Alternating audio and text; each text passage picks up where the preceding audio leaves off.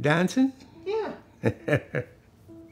Dance is a way of expressing something, of telling somebody something about yourself, and that's true for a young ballet dancer who's trying to embody their technique with a sense of spirit and energy, connect to a huge audience, or if you're just reaching across from chair to chair and trying to connect as humans in your storytelling, it's all the same.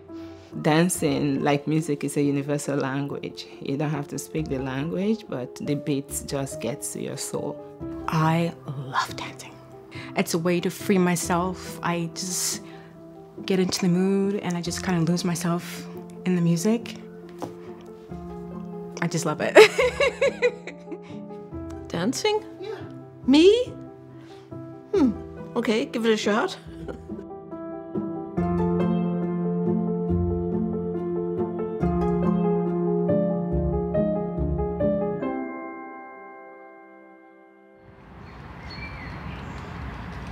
One of the great gifts in my life is that I had the opportunity as a little girl, age 6, to go to a community center and take ballet classes for free, take dance classes for free.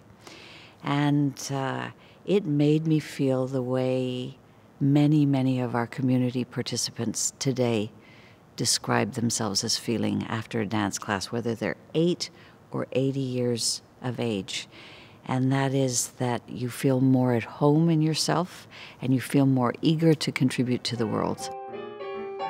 All right, 3 friends. 1, find somebody new. 2, 3, and yeah. 1, 2, 3.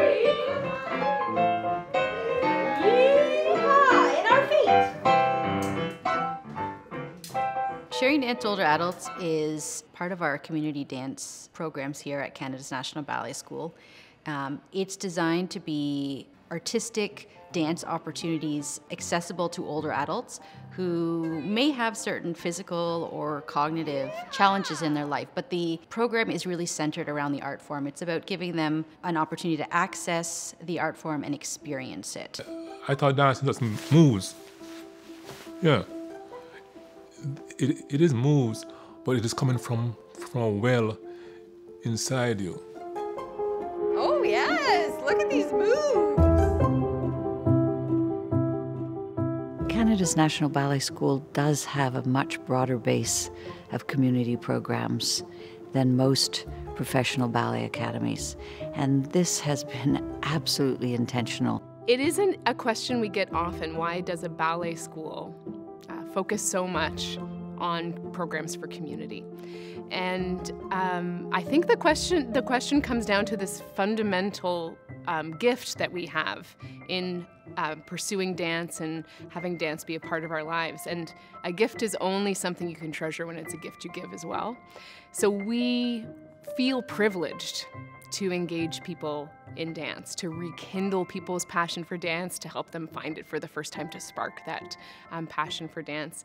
And whether we're working with young ballet dancers who are refining that skill to a level that can tell amazing stories in huge theaters across the world, or we're going to meet someone in a long-term care facility and helping them tell us who they are, it's this privilege to give the gift of movement to each other. What was your favorite way to dance? This way. Yes, the rolling. Oh, how fantastic. That was beautiful. So Karen, what type of music do you like to dance to? Any music, any dance, any music. I really love it. But you have to find the right man to do it with. It brings out the good in them. It brings out the good in them to dance in. Pressing the palms together, lower to your heart. Okay. Try that again, breathing in. We are trying to focus on creating an artistic experience that's accessible. So we may understand that somebody may have challenges that maybe make a traditional dance experience a little bit less accessible. So we're trying to address that, but still provide very much that artistic experience and some of the joyful opportunity that comes with creating dance and developing it through practicing it. My heart to you. Good. My heart to you. Art's the great unifier across gender, race, class, etc. It brings everyone together, and hopefully dance can do that for this segment of the population that sometimes actually doesn't necessarily have a voice. And out. Then we'll gather up all of that energy, bring it into our hearts, and just take a moment. Movement is our first human language. You know, when we're young, when we're little babies, yes, we can cry to get what we need, but if we want attention, we reach out, we grab on, we pull in. So it's a language that everybody has, but it takes a little bit of a spark to really feel that ownership and agency. And when we're talking about older adults living in care, the act of having agency and choice over your body is such a powerful and important opportunity to say, how do you choose to move? What do you want to tell me? So I can feel the power that giving them that opportunity for creativity and expression creates in the room. A lot of the residents that I don't normally see sometimes dancing were more engaged. So that's good. That's a really good thing. Well, I think that is good. I think it's a good exercise.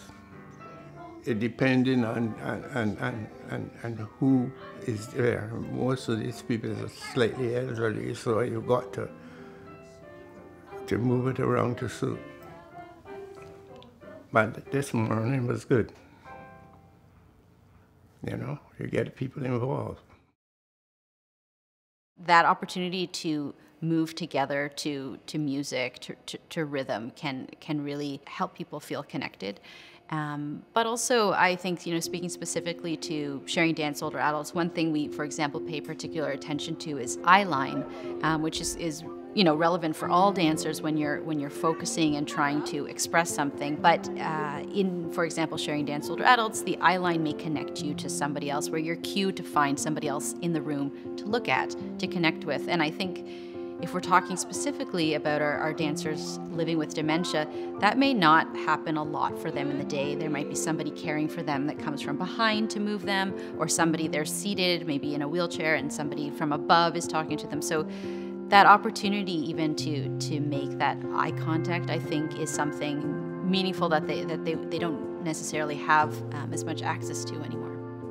I just love looking at somebody with big eyes and everybody's looking at them. Oh, you fantastic. You sort of munch up your... I think life is most meaningful when we look for ways to contribute to something that is greater than any one person, that is collective and is universal. So the more that we explored this, the more it's become crystal clear that if Canada's National Ballet School doesn't do this, then who's going to do that? And it is our responsibility, with all of our privileges, to make sure that quality of life is as high as possible for everyone. Yes, you can do this. There you go. People living with dementia are highly stigmatized in society. They are offered limited opportunity to participate in social life, to make meaningful contributions, to pursue meaningful relationships and activities. In our dance classes, we refer to everyone as a dancer. So it was very intentional when we said, dancer, not dementia, to kind of just turn that on its head a little bit, because yes, there are challenges and dementia can be very difficult for the person experiencing it, for their loved ones, for the people caring for them, but that doesn't mean the person doesn't have the capacity to experience joy, to express themselves, to be creative, to be playful, to be silly. 1, 2, 3, here it goes. Yee-haw! 1. I was known as having 2 left feet. having dementia does not mean that you're not alive anymore. It means that you need to start doing things differently. You do things differently. You need simplified steps. You need people to still love you and respect you and just allow you to be. People living with dementia, like all of us, have great capacity to experience and create joy. Give me your answer to I'm half crazy. Oh, it feels me feel wonderful, absolutely wonderful. And, I feel like, singing along to, certain songs and stuff. What was your favorite movement? Oh, gosh, I don't know, because I loved all of it. Oh, good! It was just wonderful. And I heard your singing voice all the way from over there. Are you did? someone who likes to sing? Yeah, I do. I could tell. Yeah. I could hear your beautiful singing voice all loud and strong all the way from over there. Thank you for sharing your voice with us. And thank you for noticing All it. right, fantastic. I didn't even notice it myself until you mentioned Well, it. I thought your voice was beautiful, and it added Thank you. so much to our dancing. Thank you. Stigma creates social exclusion for people living with dementia, and it deprives them of their dignity and their rights as citizens. Stigma is fueled by the assumption that with dementia, you are incapable of purposeful and meaningful interaction, you have no awareness of your surroundings, and that the neurological impairment that's at the core of dementia leads to a total erasure of the person. So stigma creates significant harm, and challenging stigma is a key public health priority across national and international settings, and increasingly the arts are advocated as a way to help to achieve that. You can reach to somebody. Hello. And reach. Back to our Oh, I feel happy. I feel good. I feel the same as the other people, because I have a inferiority complex. So when I see them doing it and I can do it, well, I said, I'm the same as the other people. I lose my inferiority complex. last time we'll gather everything in.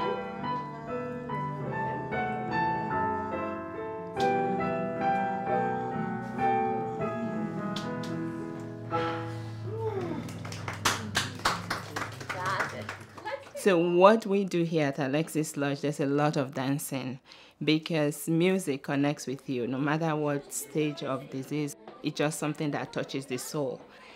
Dancing actually encourages engagement, and where you actually see residents verbalizing when they were not talking before, or just maybe someone is upset or crying, you put on that music and you start dancing with them and they become so happy. It's just really soothing.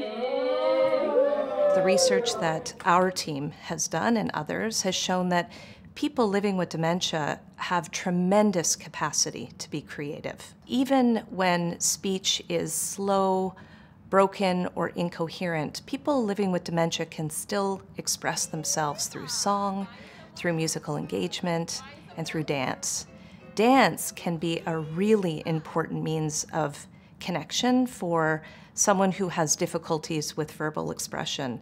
And that's because dance so beautifully supports nonverbal communication. Bring them in. And open. I just like seeing the smile on their faces, especially with one of the residents, Naomi. She's not able to move the way she used to, but if she can't move her hand, I'll help her and move her hand, and help her with her feet, just move her feet. It just makes her laugh and light up, She really enjoys it. I know a lot of people think that just because you have dementia that you're not able to do things the way you used to, or you're not smart like you used to. It's not true. They're able to do everything they used to do, but at a slower pace. They just need someone to be patient with them. That's it. Moving a little bit. Dance can offer so much more than therapeutic outcomes when guided by a relational approach that prioritizes relationships, life enrichment, flourishing, Dance brings us into relationship with each other. And I think this is so important because imagination, joy, vitality, humor, drama, playfulness, all of these things are connections to life itself. So I think it's really imperative that people living with dementia be given equal opportunity to engage with dance and with the arts more generally, precisely because of how they can support connection to life itself. We got to find that inner part, that inner core. As far as dancing goes, how did I feel? It reminded me that I was interested in dancing in my high school years. I'd forgotten about that. Oh. And then when I was made aware of the behind the scenes, the deeper level of dancing, I said, wow, that was the missing part. And I used to love dancing. I used to love to go, and I'm talking about the arts, the stage, but never integrating the background, the personal journey, the expression, the choreography, because that was not considered to be cool. For a boy, for a girl, it's fine. So it's a bit of regret, because I think I could do it to make it integrate with everyday life. Hello! Hello! Hello! As you look at the history of dance, it's been part of communities, and that has brought to the surface specialists, but it has also kept the community healthy and whole. That when people say, well, why have you added on community dance? It's never been an add-on. It was just finding a way to recognize something that has actually been part of history and healthy communities always. The music is clearly something that, whether you're 6 or 106, the music finds your body and carries it into movement. And then, of course, the other thing that does that is the human connection. It's the ability to create a gesture and have that received. And I think it's fundamentally more powerful than we realize. Dance is that place where all of us can just be one and just have mutual respect for each other. I hope that people see the extraordinary capacity that people living with dementia have to be creative, to be imaginative, to be funny and playful. These are characteristics that are not typically ascribed to people living with dementia. So I think that this can really importantly challenge the stigma associated with dementia. And I hope that people see the power of dance to support these critical connections to life itself. Just because somebody has dementia doesn't mean their life's over. Guess what? You just start a new chapter in your own story. Just make it the best chapter ever. I really love it. I can't say any other way. When I'm dancing and doing things like that, I'm very happy.